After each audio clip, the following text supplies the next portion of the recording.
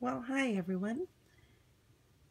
This morning I would like to show you how my pots are doing as far as those hanging plants that I planted with the burro's tail. I've never tried these baskets before with the Coco liner, and I was at one of those garden stores and they had them for sale, so I bought a couple. And I thought, well, I'll go ahead and put my rat's tail cactus and my burro's tail in it. They were in some little containers, the original containers. I bought them in last year. So just wanted to show you how they're doing, and that's the rat's tail right there. It is doing beautifully. As far as my review of these types of liners, they look very nice, very organic. They drain very well, obviously, because it's a Coco liner. They're a little bit slouchy. I think that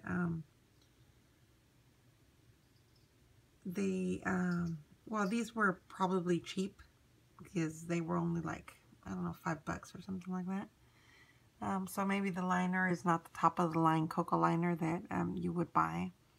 But yeah, it seems to be a little bit slouchy, and I don't know if you can tell on the right there.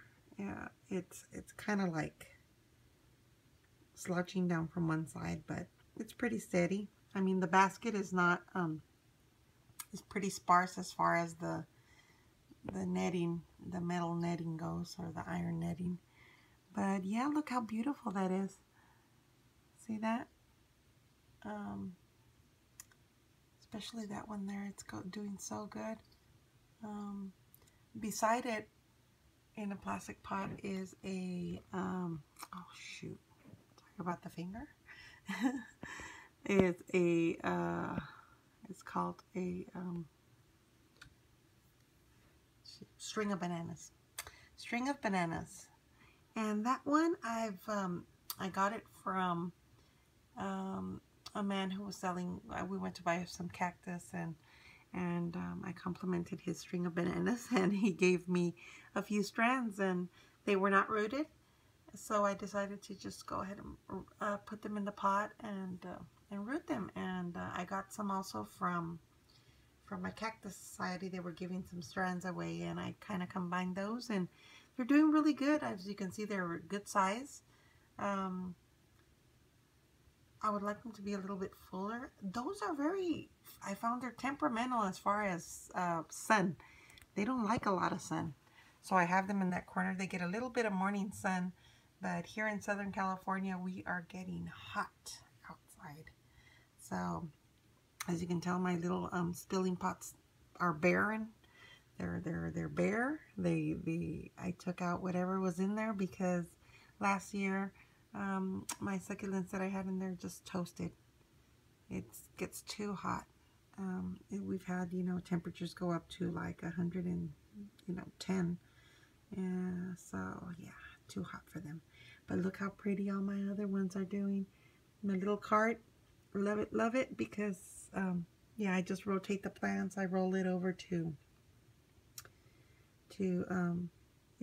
just switch the sides if I think that they need more sunlight or whatever. But as you can see, this is morning light, and early morning light. It's probably like, I don't know, 8 o'clock, 8 a.m. And they get nice light there where they are, so I haven't been moving it too much. And yeah, and this is the other table that I had made. I'm taping from the inside of my bedroom because it is early morning, and although I do go in the morning and do like a little tour and inspection of my garden before it gets too hot. Yeah, just wanted to show you that everything's doing awesome. I have a little spider plant that I uprooted from the front yard. It came out last year under a geranium that I had, and it was tiny, and I cut it down, and it came up last year again. I mean this year. So I went ahead and just took it out of the ground and And I thought, well, I put it in a pot. I've been reading that those are really, really good for air quality inside the house.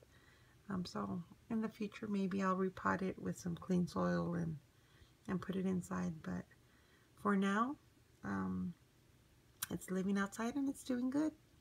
And yeah, so basically everything looks good. My big cactus are doing good. And just a quick update and to show you about these pots that again, they're doing beautifully. I think the rat's tail liked it a little bit more than the burro's tail, but I think both of them are progressing wonderfully. And a note on my string of pearls, if you see it right there behind the burro's tail, I mean not the burro's tail, the rat's tail, it is temperamental. I had it inside, I repotted it. It does not like heat. It gets a little bit of morning sun there, as you see, but in the hot afternoon sun, it is shaded from the sun, but still pretty hot outside. And I see that it's not dead, but it does need a lot of water. It needs water almost every day. So keep that in mind, that the string of pearls is very finicky, and it kind of likes to be kept moist and more on the cooler side. I do want to put another hook somewhere over here closer to this table here at the top, so that I could go ahead and put that string of pearls, which hopefully I'll do this weekend. And yeah, because I really love that plant, and I do not want it to die. And look at the fairy tale castle cactus though. I bought that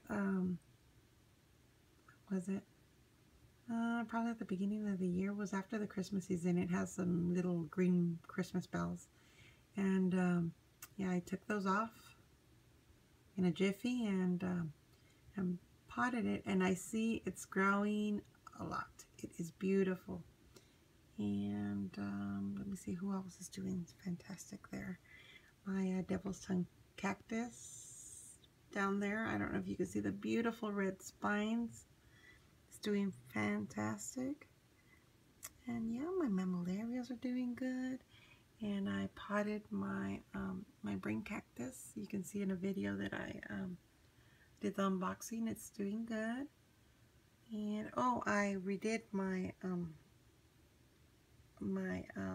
let me show you. I'm sorry about the beam for the window, but I'm gonna have to cross over here and try to show you.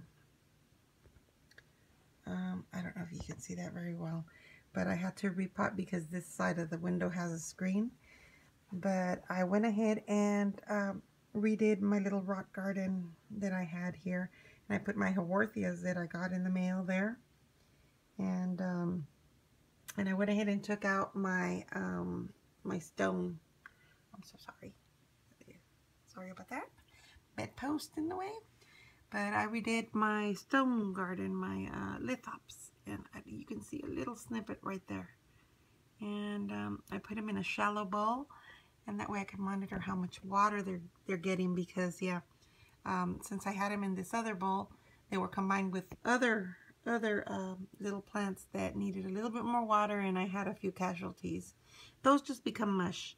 They don't let you know, oh, we're getting sad. They, from one day to another, they just, you go out and there's just some slime, you know, in a bundle. So I was very sad about losing one of my buttons. So I went ahead and repotted that and thought, well, I'll just put them somewhere where I can monitor them closely. And that is a very good idea, to always kind of try to, if you're going to put them in a grouping, make sure that your plants are same temperament. They need the same temperature, that they need the same watering requirements, because if not, you will have casualties, and that's not a good thing. And yeah, so basically I just wanted to show you how my baskets were doing. I know that I kind of go off the subject because, oh, I love my garden and there's always something going on. So, alrighty. Have a fantastic day. I will talk to you later. Bye-bye.